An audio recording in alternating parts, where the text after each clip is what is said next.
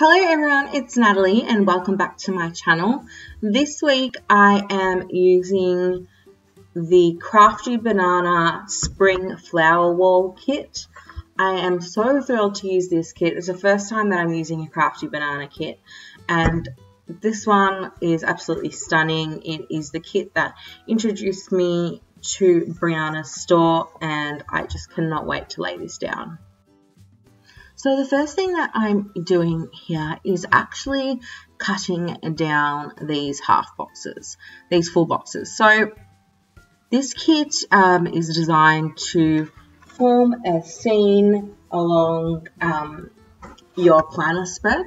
And the way that this is set up is that you've got the washi and then you've got the full boxes, which is standard full box size, and the full boxes are designed to stack directly on top of the washi, so you've got a continuous scene.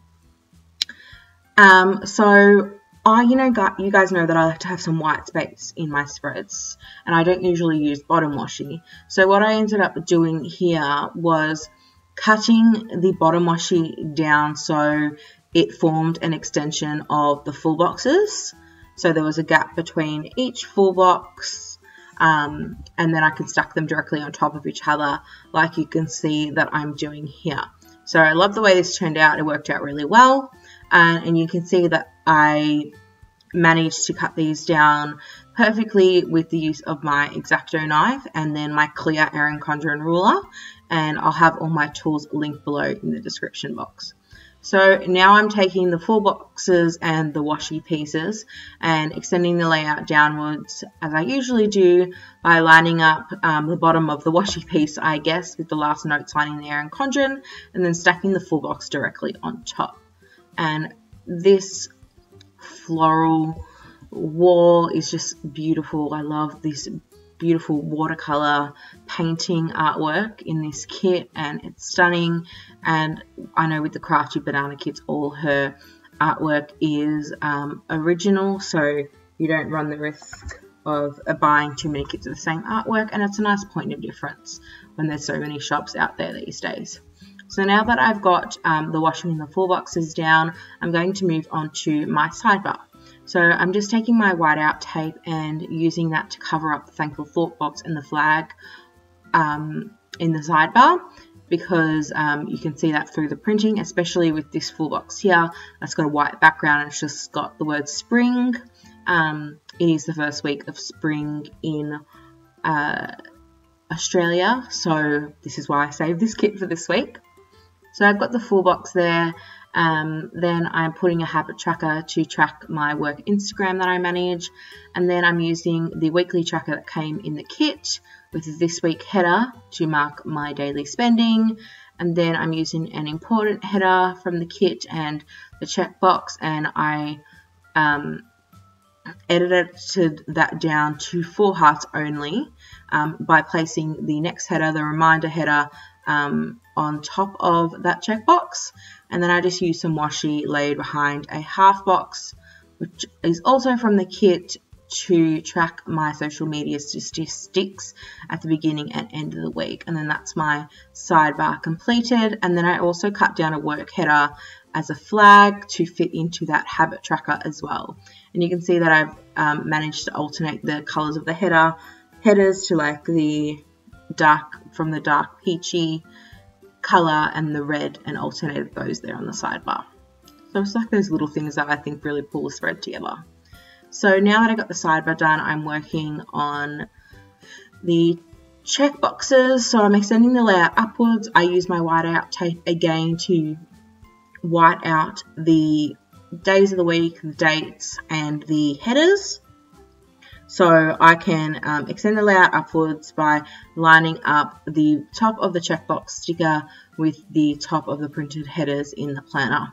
And it was important that I use the whiteout to cover those because, as you can see, it's like a whitewashed brick, the pattern on these checkboxes, and you will definitely be able to see the printing through these. I love this whitewashed brick here. It matches, obviously, the brick on the flower wall, and I don't know, it's nice and light and airy, and of course very spring, so I love that. And now I'm taking the to-do headers that came in the kit and just alternating the colours.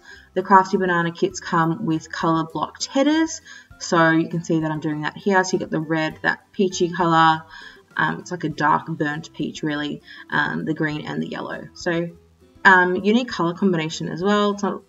You don't see this colour combination or colours a lot in kits, so it was nice that it was changed up a bit. And now I'm taking my eyelash applicators and my today headers and placing those directly under the check boxes, and you can see that I used my whiteout tape again to cover up the printed headers, the second row of those in the planner. Now I'm taking the flags that come in the kit to cover up the flags on either page of the neutral Erin Condren.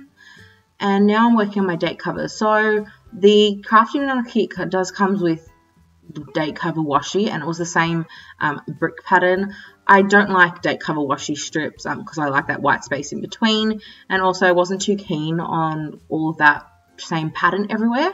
So I pulled in these gold foiled, kind of like a dark, orangey red. It matched really well, watercolor from Rose Colored Days, and I just put those down directly on top of the to-do headers, and I think these worked out perfectly.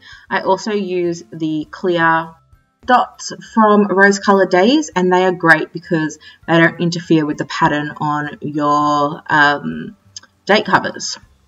So now that I've got that down, I just moved on to the sidebar and used my Instagram and YouTube stickers from Planning Roses, and I'm also popping in the full week spread and half week spread script icons from Sticker Sis onto my checklists.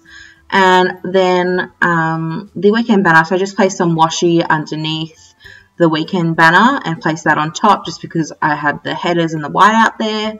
And now moving on to Friday, I guess, I popped a yellow bill due sticker, which is from Planner Gems, because I have a bill due on Friday. And then I also am pulling in these gold foiled work labels from Simply Watercolor Co.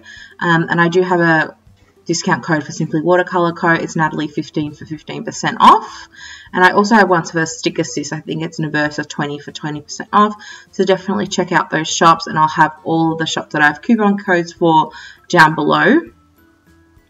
I'm using those like thinner work labels because obviously I don't have as much space as I usually do. I just have probably like 1 1/4 Erin Condren size full boxes to pop in all my daily events. So that's why I chose to pull in those stickers this week, and also I wanted to pull in gold foil because I thought it would really complement this spread, and obviously I pulled in that gold foil on the date covers as well. So what I ended up doing here was just lifting up the full boxes and covering up the printed header that was there with some white out because I noticed I hadn't done that before and I definitely needed to do it.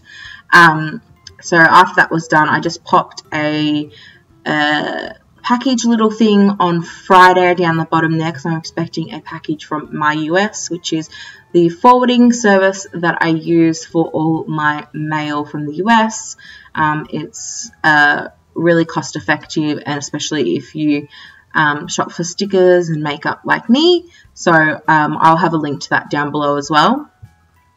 And now on Thursday, I have my little mystery box from Little Miss Papery renewing. So I purchased this L&B Renew sticker, which is so cute, from L&P, of course. And I just layered that underneath the header there with some washi strips. So I created my own bill due label, I guess. And then moving on to the beginning of the week, I just used a heart little thing on Monday to mark that it's week 9 of the semester. Then a asterisk little thing on Tuesday to mark my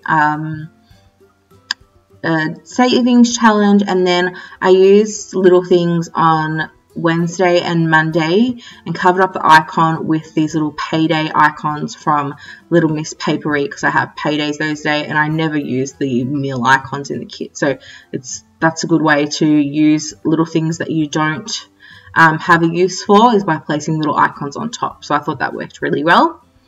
And then you can see that on Friday, Saturday, Sunday, and Wednesday and Tuesday, I placed the Simply Watercolor Co.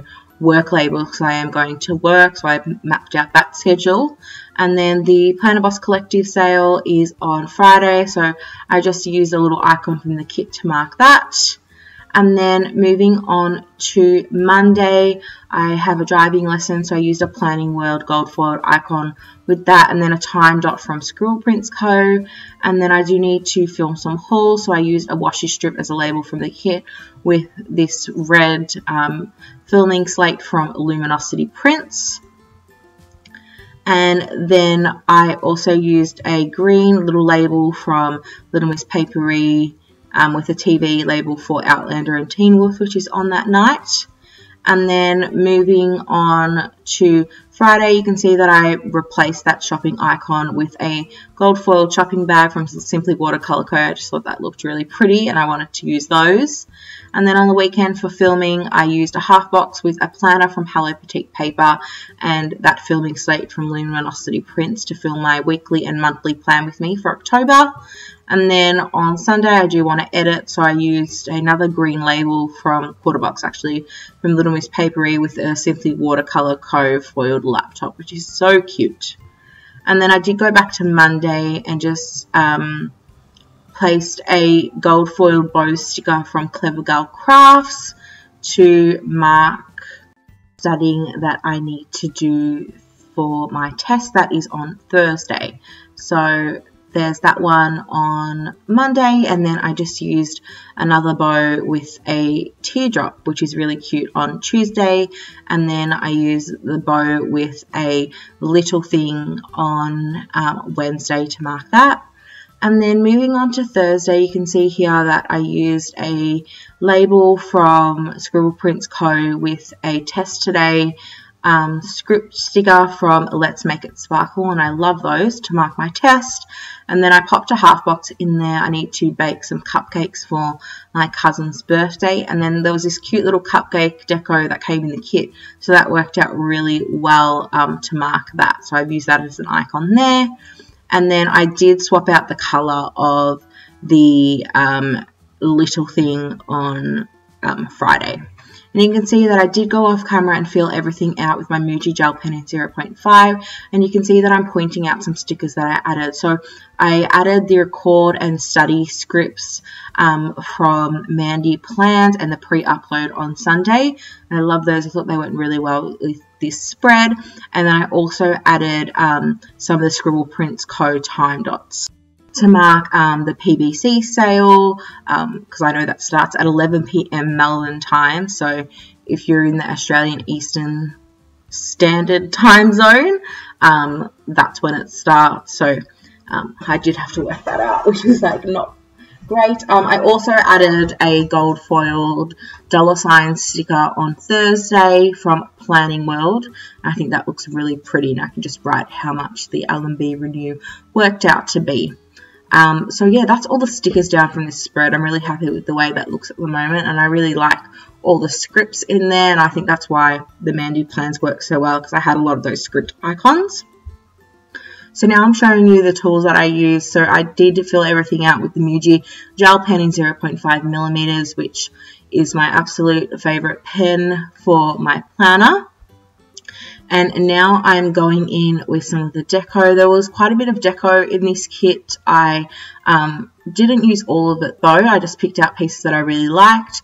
So on the weekend, I wanted to layer this gorgeous bike with a bundle of flowers there, with this gorgeous girl in a spring dress and a flower crown, and these like vine sandals. So pretty. And I did choose the biggest like decorative girl. There were 3 sizes, so I'm not sure what I'm going to do with the rest of them, but I might incorporate them into a notes page or something like that. You can see I'm like having trouble trying to put it down. I just wanted to get it in the perfect spot. I should also mention that this is an older Crafty banana kit, and it didn't come with any labels or quarter boxes or anything like that, which made it difficult. So you could see, obviously, I had to pull in lots of labels and teardrops and like quarter boxes from my own collection. So, but I think her kits might come with 4 quarter boxes now, because I think she reformatted it. But you guys know how much I love labels, so it's important for me to have like labels or quarter boxes in a kit. So I've got that deco down on the weekend there, and now moving on to the sidebar. I chose to include these gum boots with the flowers growing out of them because I thought they were really cute, and this gorgeous floral bouquet I decided to put down on the bottom there where the reminder box is, and it looks super pretty. And you can see that I'm using my eyelash applicators to place those down just so that they're in the perfect spot, and I find it much easier to use tweezers or eyelash applicators to place down stickers, especially skinny ones like the headers. And I always have links to all of the tools that I use to Amazon in my description box, so you can check that out there. And I decided to pop the little butterfly on top of the flag there on the left side of the page, just because I thought it was missing something. It needed a bit more colour there, and the flag looked pretty plain. But yeah, that's all the deco down. Now I'm showing you the rest of the tools. That's the X-Acto knife from Fiskars that I used, my scissors and whiteout tape I purchased from Kmart. It's really inexpensive and it works really well.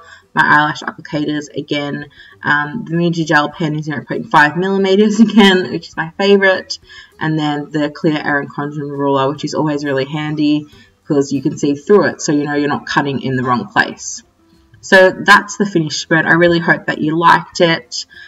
This is all I have left in the kit, enough to fill out the rest of the week and then some. So yeah, thank you so much for watching this video. Make sure to check out all the links down below. Please like this video, comment and subscribe, and follow me on Instagram at naversascribbles, and I'll see you in the next one. Bye!